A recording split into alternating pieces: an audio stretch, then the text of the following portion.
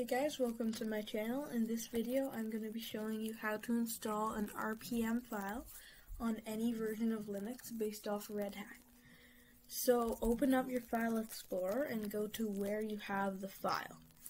And you're not going to right click the file, but right click somewhere else in the folder and select Open in Terminal.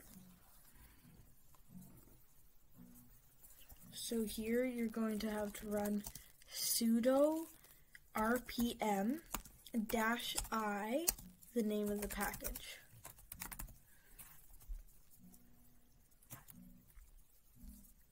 So it's giving me an error here saying I need to install something else, Liberation Fonts, to install Chrome.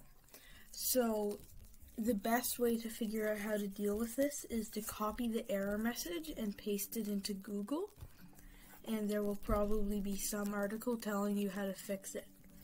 So I've already researched this, so I'm going to run sudo yum install Liberation Fonts,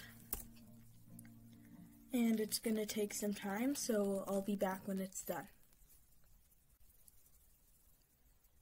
Okay, so now it's installed, so I can try to install Chrome again with the same command I started with.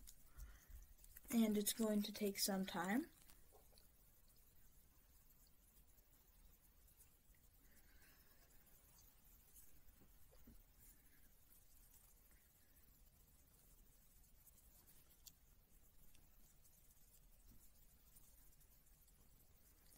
Okay, so it just finished installing. So now I have Chrome.